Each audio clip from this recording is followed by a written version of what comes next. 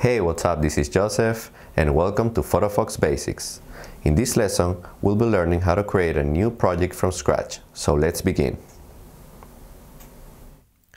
So let's start by opening the Photofox app. This is our main screen, and here we have a few options on how to start a new project. Option 1, we can tap on the icon here at the top. Here we have a photo stock, and you can search for any image that you like to start your project with. If you tap in Photos, you'll access the images in your camera roll. And if you tap in Projects, you'll access to the projects that you have been working on. We also have the Canvas option. You can choose the color of your canvas by tapping at the Color tab.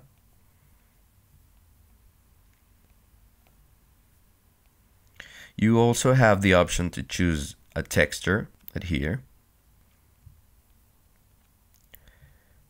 You can rotate the texture by tapping again on the thumbnail.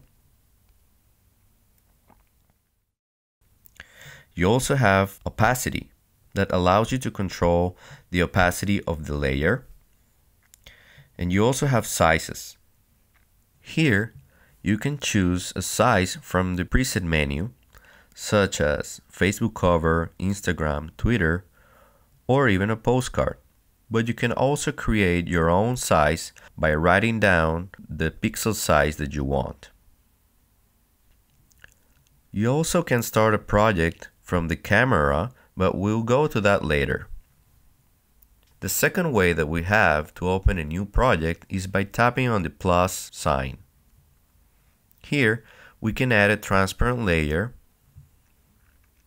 or we can add a photo, and it will open the same menu as before. The only difference between starting a new project from the plus icon and from the top icon is that when you tap on the top icon, you start a new project from zero. And when you tap in here, you'll be adding a new photo to the existing project that you're on. So this is how you start a new project on Enlight Photofox. In the next video, we will learn how does layers work.